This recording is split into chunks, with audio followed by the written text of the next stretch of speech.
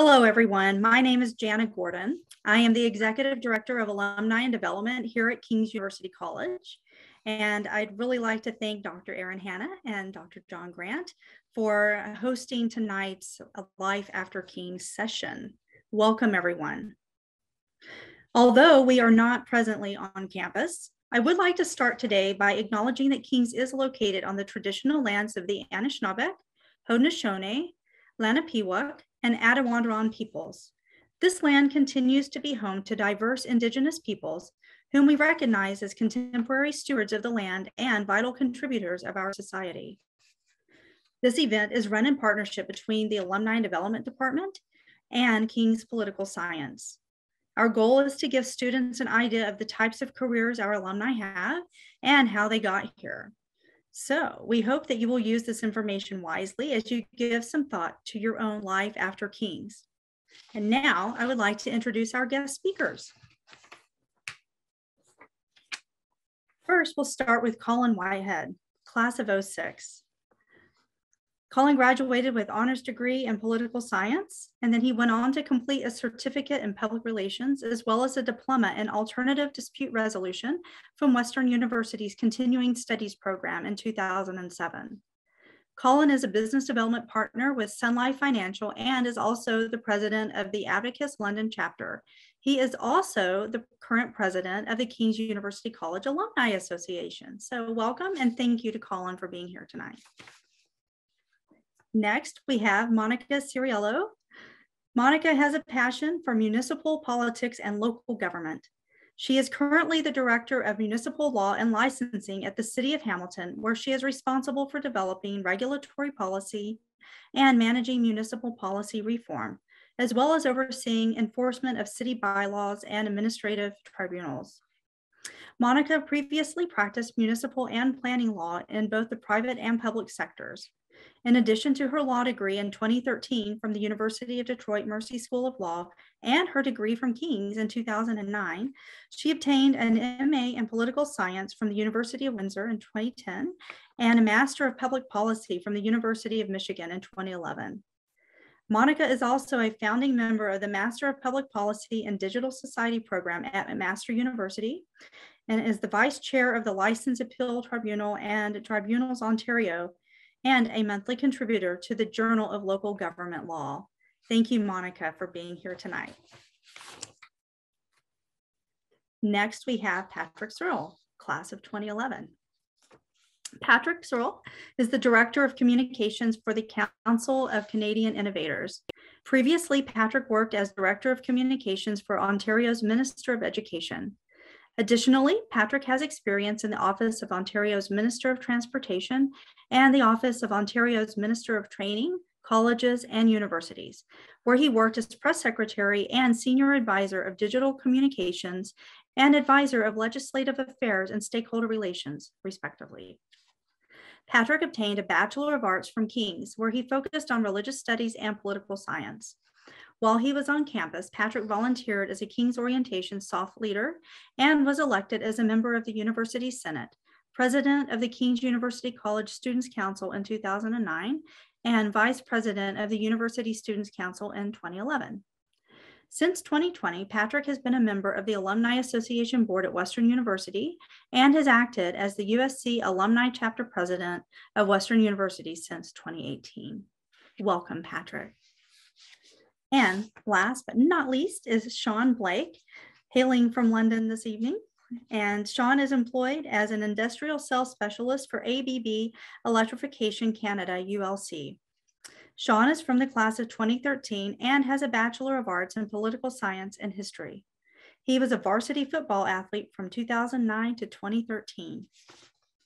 He completed a postgraduate in Project Management Certification 2018, Project Management Professional, and is a current MBA candidate. His career aspirations include growing his leadership role within the electrical industry with the goal of making a significant impact on power and power distribution sustainability for the future. He enjoys golf, marathon, and Ironman endurance events as hobbies. Welcome, Sean. And thank you to all of you again for being here this evening.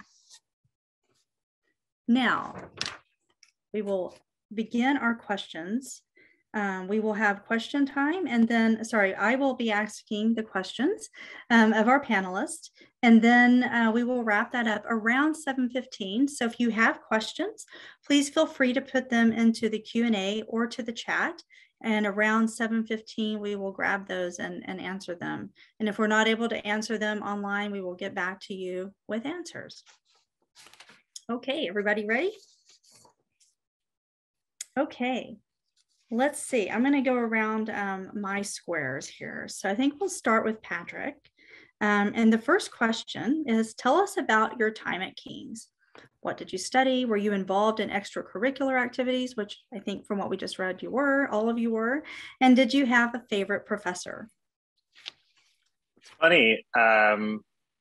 So thank you for having me tonight. Dr. Canna, it's great to see you. Not front row like I used to sit in IR, but very close. You know, it's funny, my first year, I thought I was too good for King's. And I hung out every day on main campus. And part of it was because I grew up in London. I went to a high school that fed right into King's. So every day, and I was cool in high school. I was the prime minister of my high school. So I thought, you know, I was top. And then you go to King's and you're just like, I see all these people, you know, I'm just going to go hang out on main campus. And my whole plan was take the amazing entrance scholarships that King's gives you and transfer into main campus in second year. That was my plan. And I kind of worked that plan by going home every night after school and not socializing, you know, seeing my friends on main campus and then really just going back. I worked at Masonville Mall, and one day I was studying, at this point I was still in first year, and I was taking English courses, and Lorraine DeChico was teaching English. And Lorraine walks by me, you know, in that courtyard area between the library and Wemple and Labatt. And she says, "Hi, Patrick, I'll see you later." My heart stopped, because not only did a professor know my name, but when I said that to all of my friends on on main campus, they thought that was the most insane thing that could ever happen to them. They were terrified by that idea because they are part of 600-person classes. They sit far away from Dr. Hanna when they're in international relations. So I gotta say, it was that turning point that made me fall in love with King's, so much so that I think somehow I ended up on the acceptance letters that were like issued, like there was my face, there's a photo somewhere. But what I was trying to, you know, figure out in my first year was, what do I really want? And it was, you know, the best of these two worlds. I wanted that Western degree and that experience that was big and bold and everything that you didn't know was going to be thrown at you. But I also loved that community that King's had. I loved our library. I loved the fact that we were one of the first to have, you know, 24-hour libraries across the whole campus. And at the time, we were one of the latest libraries. So everyone that went home at 11 on main campus, we were still throwing in another hour. I loved the fact that I could take courses that could adapt and change with my interests. So my favorite course that really shaped my trajectory was in third year. By this time, I had been elected to be president of King's, and I took a course taught by Patrick Dunn. He was the former director of education for the Catholic School Board in London. And it was called The Politics of Childhood Education. And at this point, I thought I wanted to be a teacher. And it was that course that taught me about what goes on behind the chalkboard, the politics behind our education and our public policy, and how important it is for smart people to invest time into curriculum development, into policy development. And this world of public policy suddenly became much more interesting to me. And so it's what led me to go and work at the University Students' Council. It's what helped me go from little kid government to big kid government and go work at Queen's Park.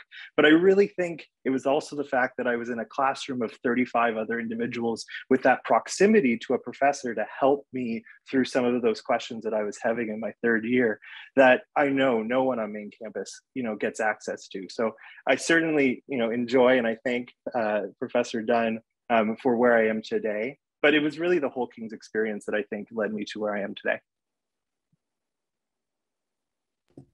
Thank you very much, Patrick. Sean, we'll go to you. Tell us about your time at King's.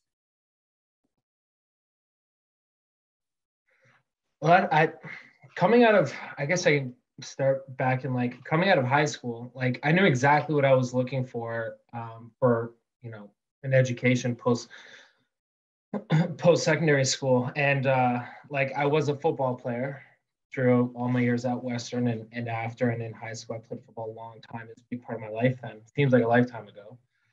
But like I was fairly heavily recruited across Ontario, Quebec, Eastern Canada, and you know, I didn't want to move too far, but I wanted to be a big school. I wanted to have I needed an education. I knew what I wanted from the education, and I wanted to play ball as well. And Western provided like King's from Western provided like exactly what I needed. Like I struggled in the classroom, probably, you know, like it just didn't come naturally. It wasn't something that I've developed greatly, and probably started at King's because high school, I grew up in Hamilton. High school was a breeze. It wasn't until you start getting into university you really get pushed as far as your academia. And the small classrooms, the attention from the professors, the way the curriculum is built to support students, and then having main campus and all the resources that come from Maine was exactly what I was looking for. So for me, like I knew exactly what I was getting myself into, and I, you know, I was put through the dean's office. I had kind of an interesting experience coming into King's.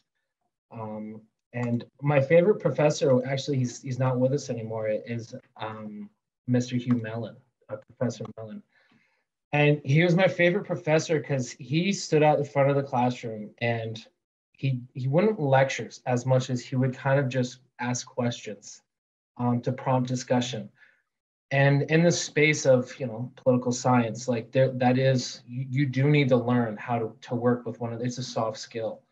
And, you know, he wouldn't sit there and tell you the answers or anything. He would sit there and sometimes it was just long pauses in classes. And for me at that time in my life, you know, I wasn't comfortable speaking in public. Standing in front of a class of 100 students, 50 students was absolutely petrifying, which is hilarious given what I do for a living now.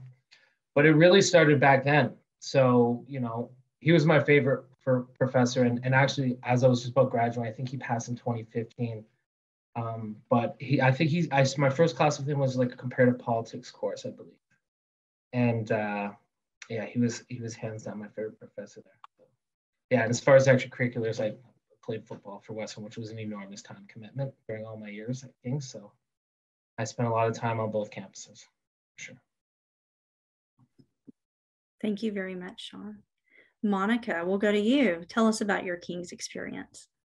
Yeah, wonderful. Well, first of all, thanks so much for having me. I always love coming to these and sort of seeing the other alumni and where the career paths have taken everyone. It's so interesting for me, just as it probably is for the students listening here today. So I have a similar experience. I'm going to say along Patrick, but I'll say I recognized it perhaps a little bit sooner. I'm also originally from London, and I come from a long line of Western grads. So my parents went there, my brothers went there.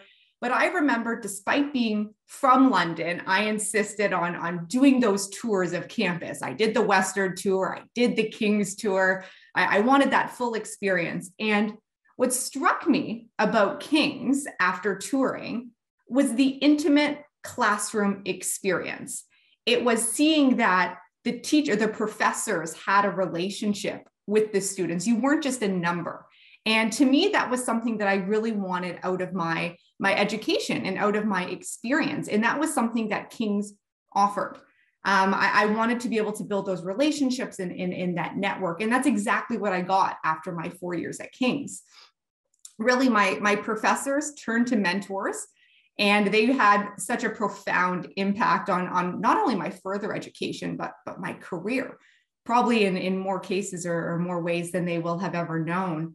I specialized in political science, so the majority of my courses were focused in this very department, but I took a range of them. And I have two professors that really stuck out to me, and one of them is no longer with us as well, Professor William McKercher. He taught foreign policy, which was super interesting at the time. It was the height of the Iraq War and the war on terror. And the seminars were just so, it was an inviting environment despite being such a complex topic. And it was something that really taught me to get out of my comfort zone, to share my ideas, to share my thoughts, and to give to build the confidence to be able to express what it is I was thinking on the topic. My other professor that had such an impact was Carolyn Gibson, and she taught women in politics. And it actually inspired my master's thesis. I wrote a thesis on shattering the glass ceiling and why women remain in second place following the Hillary Clinton first run in politics. And it ultimately was a factor I actually threw my hat in and ran federally in the 2019 election. And I thought about her fondly, and for the life of me, I can't find her. So if anyone knows where she is, I'd love to get in contact with her. But to this day, she still had such a profound impact on the way that I view politics and in getting women involved and being able to make a difference in your community. Academics aside, I was involved in intramural sports. I really got involved in sort of the hockey and tennis and things like that. I wasn't a part of student government, but it's something I wish I was a part of, because I think in hindsight, I have more of an appreciation of how important it is to build your network and to build your relationships. And I think it's really easy to get wrapped up in academia and academics. There's always a report you have to do or an exam you have to study for, but it's never too early to build your network at King's, because you never know who you're going to run into 2 years later. So I would say I would be amiss to say that King's did not shape me into the person I am, as well as set my trajectory in my career. So thank you. All right. Thank you, Monica. And Colin, to you, tell us about your time at King's.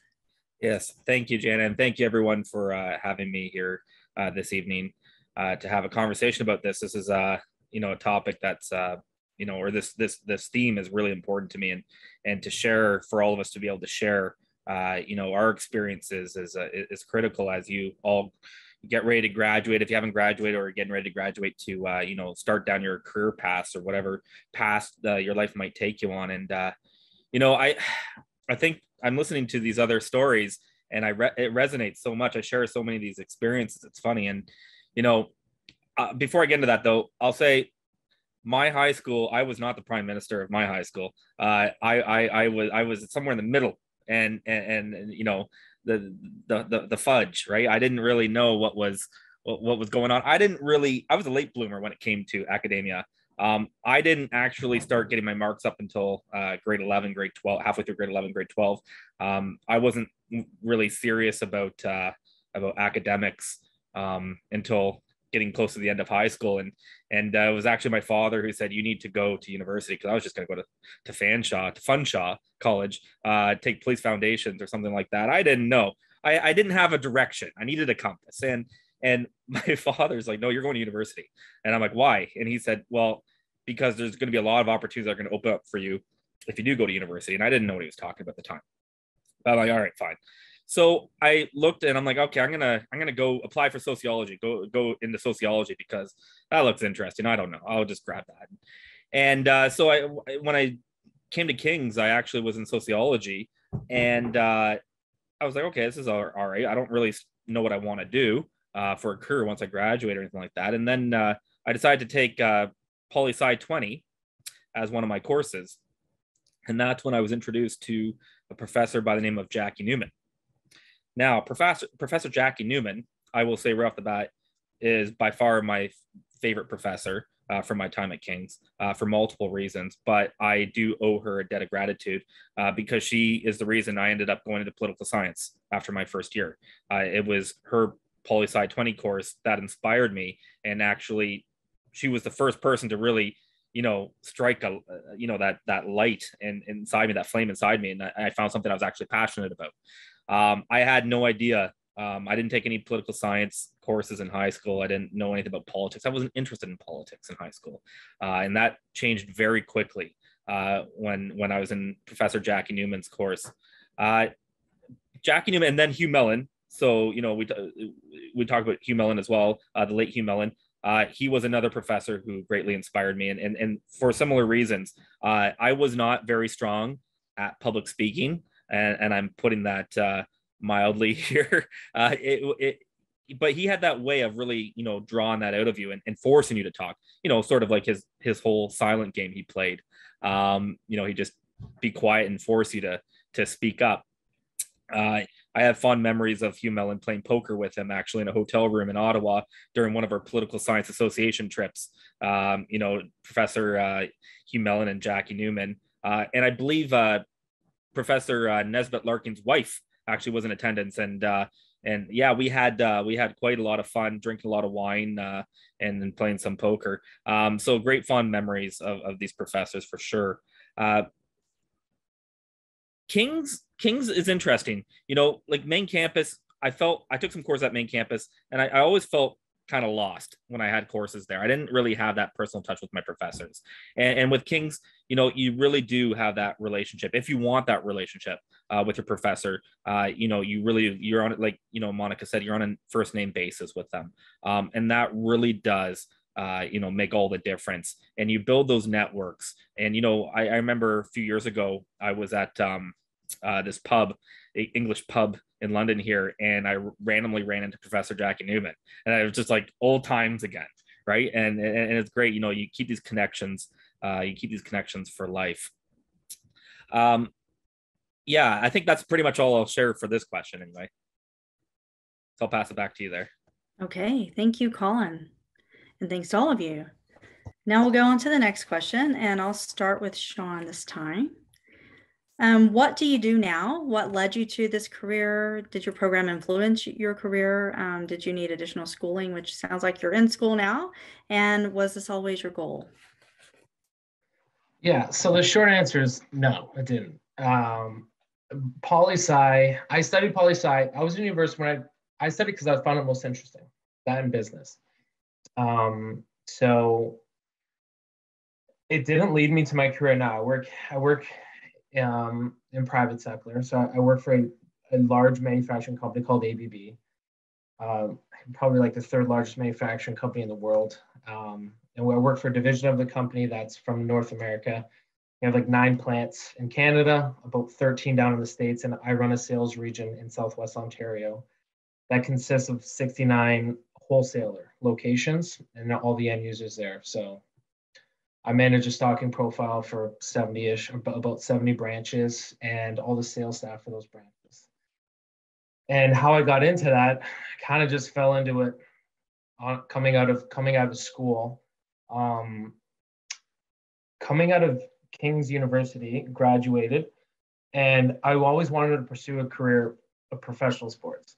So I got to do that. I was fortunate enough to have the opportunity to do that for a brief time. And coming out of that, I got a job working in like for what now are like one of our customers for their head office.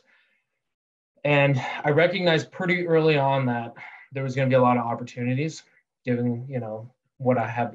If you work hard, if you want to learn something, you're going to learn it. That goes for just about anything. So I kind of worked diligently at this for a while and kind of moved up to that company, and then moved into the company I work for now. But I would say overall, my beginning experiences at King's University, working inside group work and discussion groups.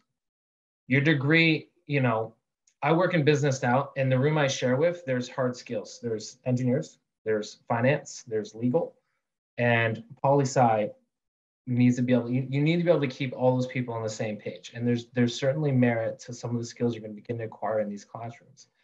And there's an argument certainly there for being that soft skill being, potentially one of the strongest skill sets that you will need in the future. And I would say, if I was to be able to credit the degree, that poli-sci is what I would define as a degree in critical thinking.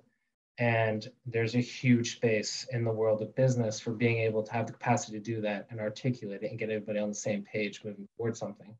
And certainly what I learned in sports is that, if you do have everybody on the same page with direction and like a proper vision, you can accomplish a lot very quickly.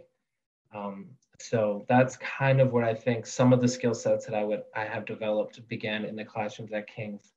I didn't choose a career in politics or counsel or anything like that, but all of those things that you still will find in those rooms, you're going to find in the room of business.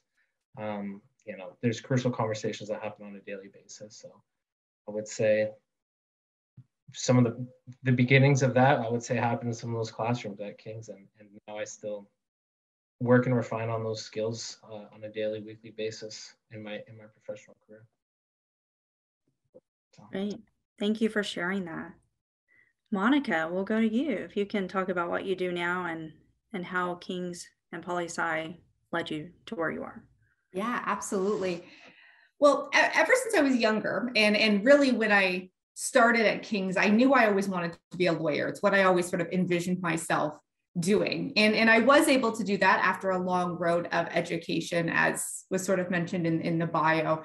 After King's, I built on it, and I built on that political foundation. I did an MA in political science.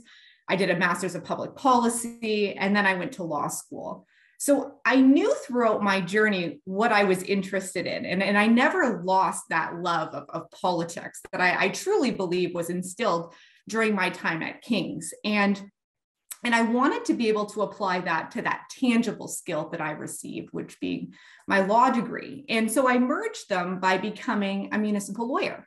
So I practice, which is not a very common, I will point this out, not a very common area of law. Every time people are like, oh, you're a lawyer, can I get advice? And I'm like, yeah, I practice municipal. The questions just sort of stop right there.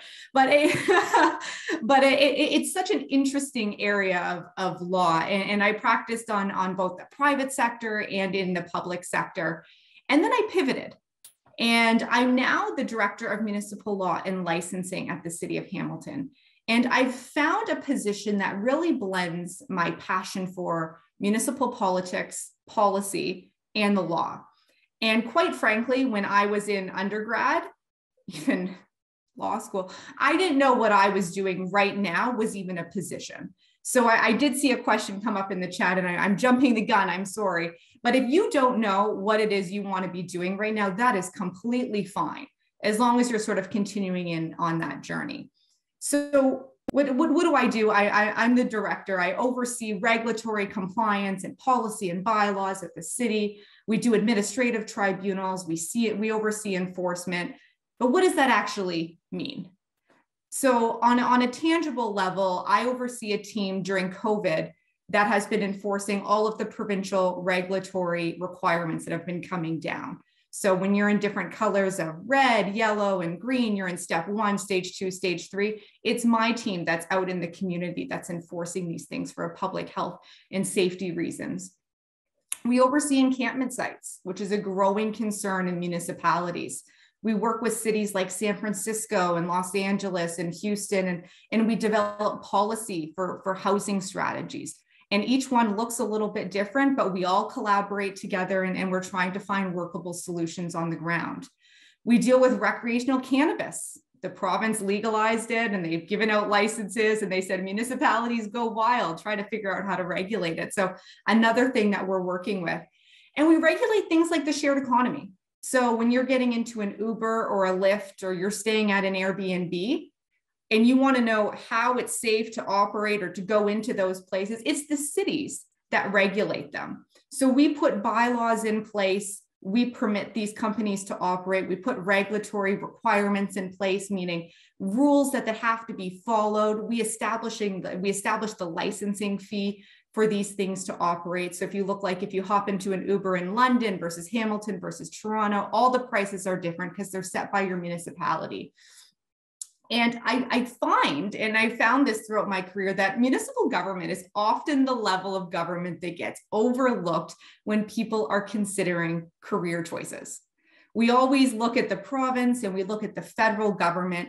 And I'm not even sure if Dr. Hannah, if there's a municipal governance course offered at King's. And it's the area of government that impacts you the most. As students, you would see this in rental housing.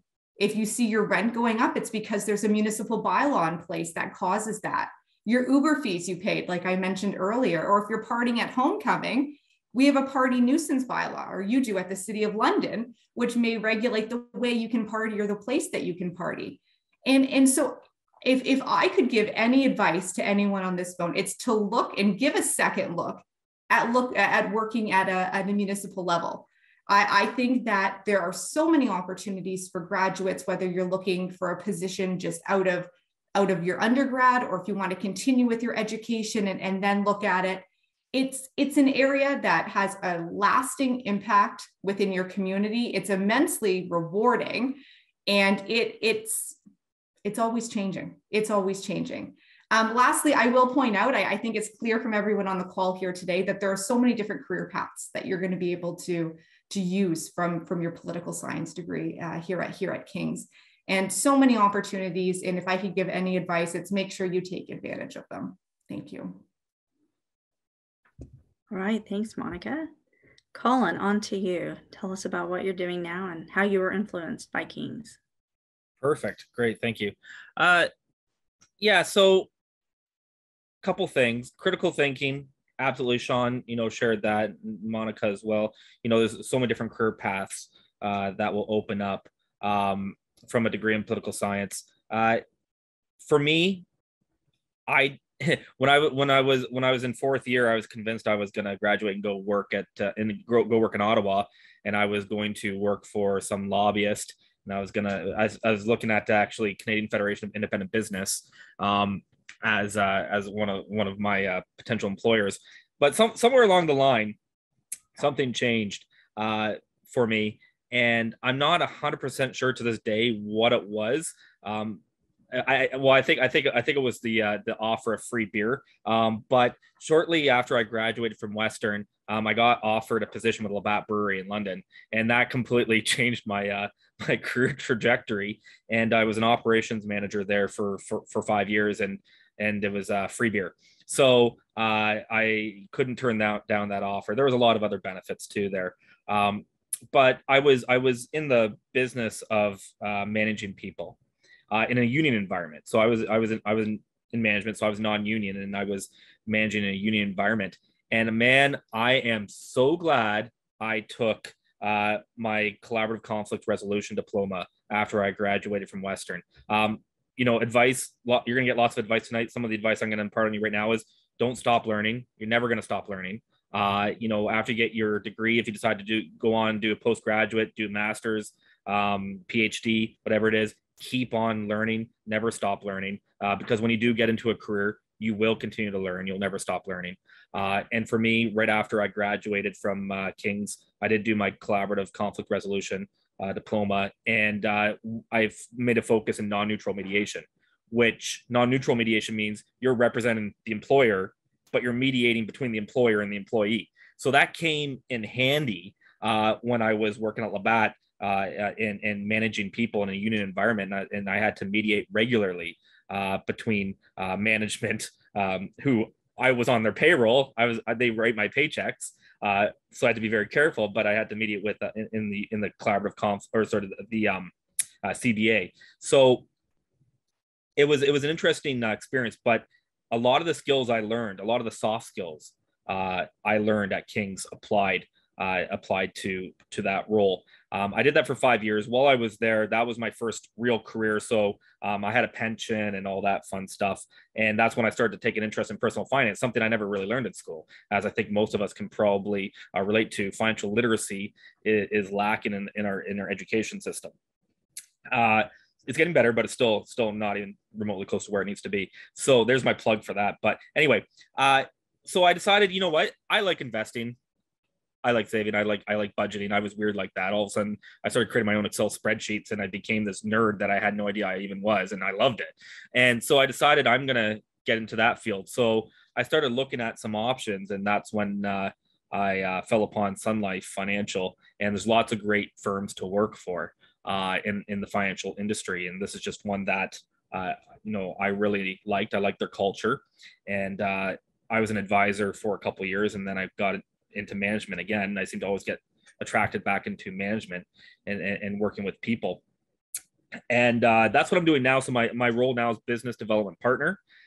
So really what that means, it sounds kind of fancy, maybe, I don't know, but it's not. I do work with advisors. So I hire advisors, I train, coach them, develop them to become successful advisors. And eventually they'll get their designations and become financial planners, and run their own practices. So that's what I'm doing. That's what I've been doing for the last 7 years now. And yeah, if I can again, if I can part some wisdom on you, works some advice. Definitely, once you graduate, look at taking some more courses, continuing education courses. If you're not planning on doing a master's, a PhD, find something you're passionate about, and it's going to pay dividends when you do get into a career that you really like. It's going to show your employer that you're very keen on continuing your learning, and it's going to show that you've taken that initiative. All right, thank you, Colin. Patrick, tell us about what you're doing now and what influenced you. Sure thing. These are just really cool stories. I think the one thing that I wish I knew starting university, in the middle of university, at the end of university, is that career paths are unlinear. No one just climbs towards what they always thought they were, doing smaller jobs of what they were doing. I think we all bop around like pinballs in a machine. And if someone said that to me earlier, I would have been more at ease entering a job market, unsure of what I really wanted to do. Like I said it said in the bio, really I threw myself into student government. I loved helping people. And I think early on, it's important for you to figure out what it is that you just can devote hour after hour into and never feel exhausted by, because you enjoy it so much. You know, some people are really analytical, some people are really good at cooking and they can stay up all night and make Christmas cookies and never feel like a back pain. For me, I've always enjoyed navigation.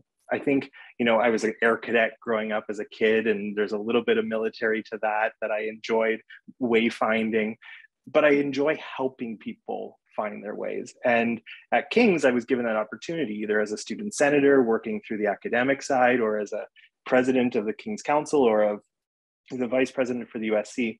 In each of those roles, I was exposed to what I make the joke about little kid, big kid. I was exposed at a time when you're on King's campus, you are on both a very generous trampoline, that the harder you jump on it, the higher you'll go. But you're also supported by like the biggest safety net, that you can be entrepreneurial when you're at campus. You can run for things and then it doesn't matter if you lose. You can start a band, you can join clubs, and it all gets kind of erased unless you want to carry it forward when you're done on campus and you move on. And I think because I jumped deep into that trampoline, it got me into rooms and meetings and settings that exposed me to the big kid government. And so it was because I got involved in student government, it was because I raised my hand and ran in elections or volunteered on campaigns, that I saw a glimpse of what it looks like outside. And like partially, yes, like I watched The West Wing, and like later people will have watched like House of Cards, and that's like definitely, you know, the scarier version of political staffing. But it was that idea that I loved helping people and navigating, and I loved running around. I think I have way too much energy, and I wear down dress shoes way too quickly. So I needed to find something that aligned with like what I like to do, plus with like this awful habit of buying shoes. And I saw, you know, the opportunity to work in politics. I used to think that meant that you worked at a constituency office. So where the MP or the MPP or your city councilor might have like, you know, daytime hours. But for those who jump hard onto that trampoline, you get a glimpse of what it's like to be the attaché, a press secretary, the person who follows around a minister, who holds a recorder, who writes the notes that are said during question period. And I was really fortunate after I graduated to have that opportunity to move to Toronto, to work for 4.5 years at Queen's Park, to know the front page of the Toronto Star before it's published, to really be able to be that source in the news that they can't identify because the talks are too high stakes. I thrived on that energy, and it allowed me to do those things such as helping people and navigate, as well as really just run around and see things that you don't normally get to see. In 2015, when Monica was perhaps thinking about running, I was running behind the Prime Minister as he jet-setted across Canada in his first campaign. You know, that exposure, that electricity that King's gave me because I jumped on that trampoline, I ran, allowed me to see a glimpse of Big Kid. But let me tell you, it's a burnout world in politics. All the glamour and glitz of being a politician is worn by the politician. All of the sweat and worn out shoes is worn by the staffers. I tell everyone who's given the opportunity to be a staffer or to work in Ottawa or work at Queen's Park or even work in the municipal government to do it. I think it's so important that you're exposed to that. But I also think, I throw around a lot of analogies, but like politics is like a highway and you need to know your off ramps. And for me, my off ramp was the opportunity to work with a few people that I met in politics to help people who know nothing about politics navigate government. And that group that I was attracted to, I also had to make sure that I could wake up and really early and stay up really late, feel passionate about helping these people navigate because I care about what they're doing. So today I work at the Council of Canadian Innovators. We are an upstart business council. We're about 6 years old, and we represent solely Canadian-based high-growth technology companies. So these are the companies that are yearning to be the next Shopify. In 2015, when it was just getting started, it was just 16 CEOs. It was kind of a dinner in Toronto that a group of CEOs got together and they were looking at the election that was taking place. And they were saying, how come no one's really talking about how to grow great Canadian companies? And everyone was talking about how do you bring Apples and Googles and Amazons to Canada. And so these CEOs called up two people. One of them happened to create the BlackBerry many years ago, who had been retired at this point. And the two of them said, okay, we'll spearhead this, but we'll need a staff. And they hired some people that I worked with. And then I joined the team shortly after, and I've been there ever since. On a day-to-day, it's very different, which I also knew that I wanted. I wanted to feel that every day when I showed up to work or logged onto Zoom, that it was going to be a different agenda. So I knew all of these things about myself, that I wanted to help people navigate, that I wanted high pace, that I wanted to run around. But I also learned that it's so important that you have these off ramps. And that's why these career paths are not linear. Where we get off and where we get on to that career path, oftentimes things just pop up, just like when you're driving down the 401 to London. And you need to know and listen to that knock, knock, knock in your stomach. And that's how you get to kind of make these decisions as you go. Because when I was sitting in Dr. Handa's class, or when I was sitting at the table of my grad ball, I didn't exactly know in 2 years out what I was going to be, but I was confident enough to say, I'll probably continue to follow this gut and be attracted to things that keep me energetic and energized, and that electricity is very important to me. So yeah, I help tech companies navigate the federal and provincial governments. I work solely with Canadian companies, which provides a very unique lens into conversations such as national security and economic policy, sovereignty discussions. During the USMCA negotiations, I was in Montreal for discussions around data flows and how important it is for us to start looking at IP and zeros and ones the same way that we look at cattle and cows and cars and kind of the building blocks of the last economy.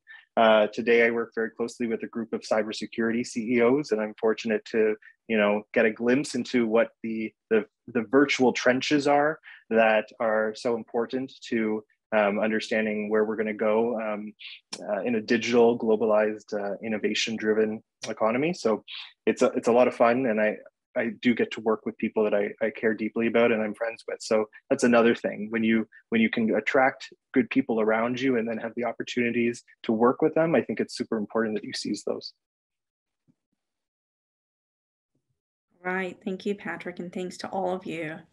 Now we're actually sitting at 7:15 and we had a couple more questions we'd asked our panelists to prepare, but I wonder if we might take some questions. And then after that, I'd like to ask our panelists to give one more piece of advice that you might want to share. So how does that sound with everyone? Good. See, I'm seeing head nods from the panelists. So we'll carry on. So let me grab the questions. This is from someone anonymous. Great stories. I have two questions. First, were you folks stressed out about what your future held career-wise, especially in the second to third year mark? And second, if there was a piece of advice that you would give to second year you, what would it be? And I'll just let you guys jump in, whoever wants to answer. Does the Explore I'll- program still exist? Oh, sorry. Go ahead, Patrick. Does the Explore program still exist? The Trois Pistoles, Trois Rivières, that ability to go and learn French. That's my biggest regret. I think if I could go back in time, I would do that. I think that program, the ability to immerse yourself in a different language, in a different land, I think I was two heads down to see the merits of that. And I think anyone that I know who has done that program, which I believe is free, because I believe that there's a generous subsidy to go and live for 6 weeks in Quebec. And I think it also takes you out to the Maritimes if you wanted to. That's something that I do wish I knew. So I would recommend, and I think it was that second year or third year that a lot of my friends were doing it. And so if you aren't familiar with the program, I think it's called the Explore program. And the two main places that I think a lot of Western students go is Trois Rivières and Trois Pistoles. You can't speak a word of English or else they'll kick you out of the program. But you come away just like when Bart Simpson was in Paris, you walk away being able to somehow fluently speak French. I'll make a comment as well with regards to that anonymous question. So, I mean, yeah, in your second and third year, I think like you're kind of looking at a benchmark coming up, like as you're supposed to have it all sorted out so that you can just graduate and just ride off in the sunset. I hate to tell you that's not going to be the case, unfortunately. Careers, as Patrick mentioned earlier, they're very nonlinear. I'm reading a book right now about Robert Iger. He's a 15-year CEO of Disney. Extremely successful, one of the greatest CEOs of the current, last 30 years. And he bounced around everywhere. And that's an individual who did everything right. So my overall arcing advice, is to be like micro ambitious. Whatever you are doing at that point in time, do it to the best of your abilities and learn as much as you possibly can, about as much as you possibly can while you're engaged in it. And just be process driven. There's going to be a lot of things you're not going to be able to control in your professional career and your personal lives. These things are just going to happen. And you're just going to have to learn how to let go of some of those things. So overall, just, you're going to have to make a million decisions between now and wherever you wind up in your career. And the best thing you can do is make the best decision you can at that point in time with all the information you have at that point in time. And as far as, the job, whatever you're doing, I would say be extremely micro ambitious with it. And on that point as well, when you get into the workforce, you're going to find like right now, up until if you're in your second or third year on this call, you kind of, the peers you surround yourself with, you have a lot more in common with each other than you realize. So you've always been kind of governed by a curriculum where you show up and you do exactly this, you'll do very well, like in your profession. In the business world, if my manager comes to me at the beginning of the year and goes, hey, we did a soft launch of a product, I think we've acquired 20% market share. You want to go firm those numbers up? And I go back to that manager and I say, yeah, 20%, you nailed it. That's not a good job. Although I did exactly what he asked me to do, that's not sufficient. And I have to work with people from all walks of life right now. They all have different relationships with what work and what a career is to them. So my other advice would be this, to take advantage of the fact that everybody in the room, for the most part, is all looking to learn something right now. They're all looking for an experience. They're all looking to do something positive with their lives. When you go into your profession, wherever their profession may be, whether it be in poli-sci, business, whatever the case may be, you're going to run into people from different generations, all with the different, expectations of what work is to them. So learn as much as you can right now is when you're surrounded by peers that are looking to learn as much as they can right now. That's my advice. Monica, did you want to go ahead? I was wondering the same thing, Colin, because I saw you were off mute. You can go. I'll wrap it up. Okay, I'll be quick here. Some great advice there so far from Patrick and Sean. Absolutely. When I was in second year, I wasn't sweating what I was going to do so much after I graduated. I was too busy living in the moment, and enjoying the extracurriculars at King's, and having some beverages with professors. But you know, I always figured when I graduated that I like I said before, that I was going to go to Ottawa. I really like the energy in Ottawa. I love that electricity, and maybe you will, and more power to you. But I was never really concerned about it, and when I graduated, I kind of went in a few different places, and before I ended up at Labatt, really, but I ended up at Labatt pretty quickly. I have a regret though. You know, my regret is that I should have traveled a little bit more after I graduated. Life is going to go by quickly, and you're going to realize that as you progress in your career. If you decide to, you know, have a family, children, for whatever reason, they really make time go by fast. I've discovered. But take the time now when you're in school and when you graduate, take the time for yourself. Don't worry about a career.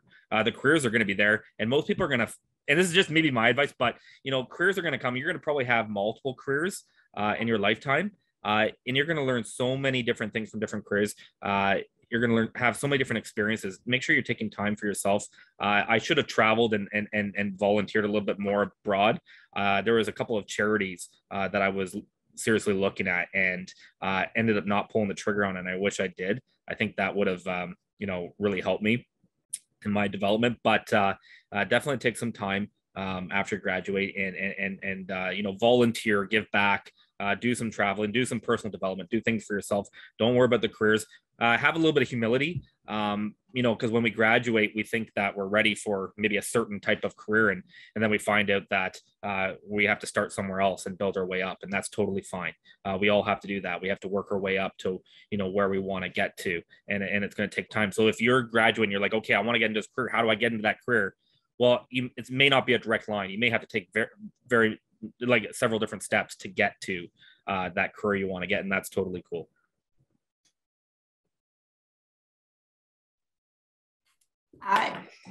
So if I'm looking at the question, were you stressed out in second and third year career wise? I will be honest, I absolutely was. I was constantly thinking, oh my goodness, what's the next degree I have to get, or what does that job look like? What does articling look like?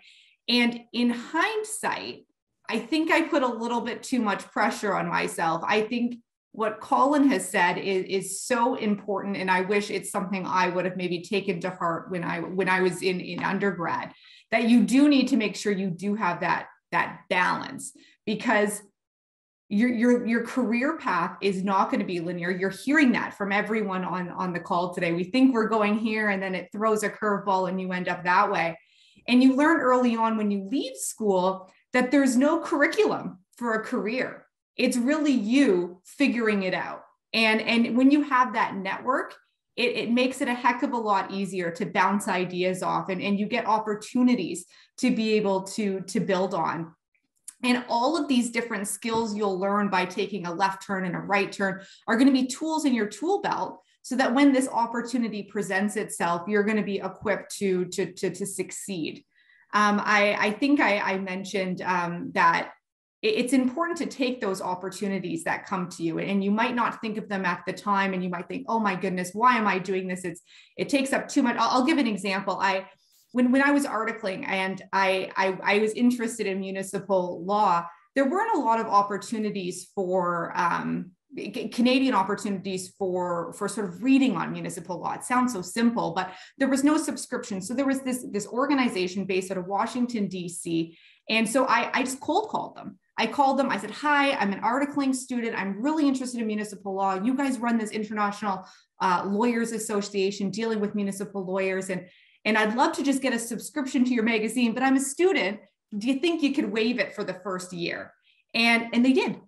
And they did. And what that relationship built is, after 10 years, I now write for them on a monthly basis. So the very journal that I wanted a subscription to is now one that I contribute to on a monthly basis. And I think it kind of ties into question number 2, perhaps from Ryan, when it's about putting yourself out there.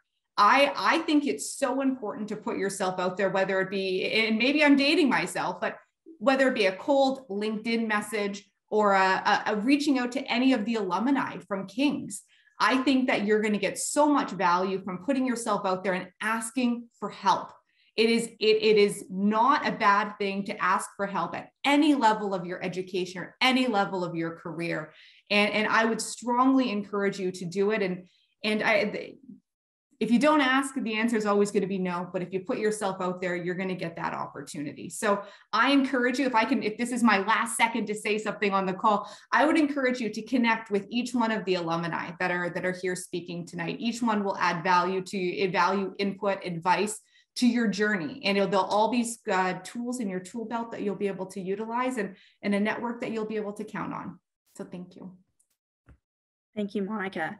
And we do have a couple more questions, including Ryan's, which I'll read. But I did want to just put a plug in that if you put on LinkedIn that you're a King's grad, you can do both Western and King's. It looks like you went to two different universities at the same time. But make sure you put King's University College as your university, because then LinkedIn loves to, who do you know? You may know this person, and you'll start seeing all those connections from King's pop up on LinkedIn. It is a great way to reach out to people, probably that are going to be matching in your career, just because of your interests that are on LinkedIn later, but also the fact that it's King's. And we are getting very, very close on time. So Ryan's question was, and I think it's been somewhat addressed, but what are the tips for students who discover their passion for political science in their undergrad who may not have that politics background for high school? And additionally, what worked best for you in terms of networking in the field of politics? In other words, putting your name out there. I can take this one. Just the point, and Monica started it, like, all of you should have connected by now with LinkedIn. I get a lot of Western people reaching out, but as soon as it's King's, it feels different. Mm-hmm. It's like, that they're like, you've taken the extra step, right? You're not just putting the Western and you're just done. You're like, no, I want to make sure that people know that I'm a King's grad. When I was at Queen's Park, Tom Teehan was the Premier's chief of staff. Tom, King's grad. Western grads are abundant. If you have a Sonos speaker today, Sonos is run by Patrick Spence, a Western grad from the 80s, but you don't really have much of a connection beyond saying, listen, I'm one of the 250,000 graduates of Western. But there's a lot fewer King's grads, and you probably know people when you're able to pull those together. So make sure your LinkedIn is updated to say King's. It's more likely that an alumni will actually say, oh, interesting. Like, I wonder, what do we have in common? And probably a lot. You don't need to be interested in politics in high school. I think I was more interested in power in high school. So I think, you're driven to those things. I think what's super important is volunteering. I think networking is important when you are networking for a job, that you are obviously in service to yourself to an extent. You're trying to build this network of people that might be able to open doors for you in a certain business or an employer or, just a sector. I think a lot of the great experience that I've gained is through service to others. And I recommend volunteering as a great way to meet people who come from a variety of different sectors and backgrounds, who know a variety of different people in those sectors, who would be thinking about you because they know that you have a heart and a soul and a spirit that wants to give back to a community, a cause, or something that is outside of yourself. I think about just in the board roles that I have, the opportunity to be able to come together and meet people from all different walks of life and all different backgrounds, united in the fact that we care about a certain cause, that opens up a network. It's also very different than when you show up to a networking event and say, I'm here to network and I'm here to walk away with 5 business cards and I'm going to follow up on LinkedIn with them. That's very important. But I think the more casual form of networking is building a network of people that share the same values, the same ethics, the same belief in structures and interests that you have. And I think when people can think about you as someone who's interested, they might work in a totally different sector. They might work in politics too, and they'll be able to pull you forward. But on campus, if you're interested in politics, we have some great political clubs. You can also you can try each year to be part of a different party and see how that goes, because you might not know which party you associate and affiliate with. I think by the third time you should figure it out, because they probably won't let you in. They'll think you're a mole. But it's a great, that trampoline metaphor is true. You can try a lot. You can be invited to model parliament. You can be invited to party caucuses and to party conferences. The other thing that I was really involved with is called the Ontario Undergraduate Student Alliance. That is a lobbyist organization for undergrads. So you go to Queen's Park and you lobby on academic policy, such as post-secondary policy, such as financial aid and OSAP. So you get a taste of politics, but from a different angle. So I think utilize all the clubs, all the different volunteer opportunities on campus, but really try to figure out what else can you be doing in service to others that really helps you build out a network of people that think about you in a different light than just trying to get a job. Because I think those people will come around at different points of your life and really be helpful.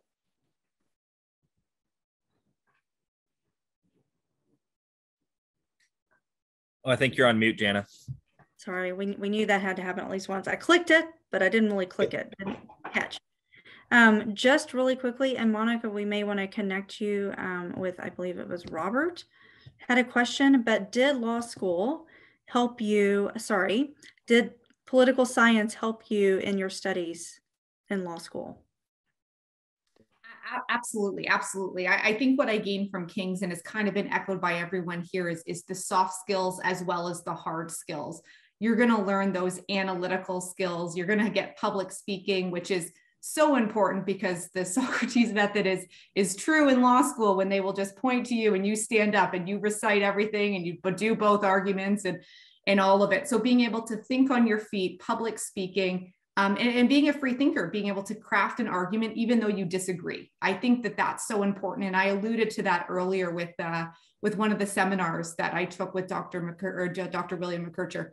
So absolutely, did I see you're off mute? I'm wrapping it up, but it absolutely did. And make sure, again, time management is also a very important skill that you'll learn at King's, that you will also learn and utilize in law school. And I am applying it right now. Thank you, Jana. Good. Well, we are out of time. I want to thank all of our panelists, Patrick, Sean, Monica, and Colin, for making time to be here tonight. If anyone does want to connect with our alumni, you can contact us and we'll connect you in our office. Before we end, I also want to thank someone who has very quietly and patiently sat among our panelists this evening, and that's Laura Peters. She's new to King's. She's actually a liberal arts grad, but from Queen's University, and has been working in nonprofit the last several years, but also formerly worked in Queen's and alumni and at St. Clair College. But she is new to King's as Alumni Engagement Officer, so you will be seeing her more and more. And she normally will be hosting these evenings or these sessions, but welcome, Laura. So, and I also want to thank again our professors, Dr. John Grant and Dr. Aaron Hanna, very much. And although you probably can't see him, but Mr. Corey Cook, who's our ITS guru here at King's. Is there anything anyone else needs to add, our professors? And political science grad too. No, good. You could have answered some of the questions, Corey. Could have. All right. Well, thanks, everyone. I think that brings us to the end of our evening. I am sincerely grateful to all of you. Have a great evening, and we look forward to continuing these conversations another time. Thank you. Thank you. Thank you. Thanks, everyone.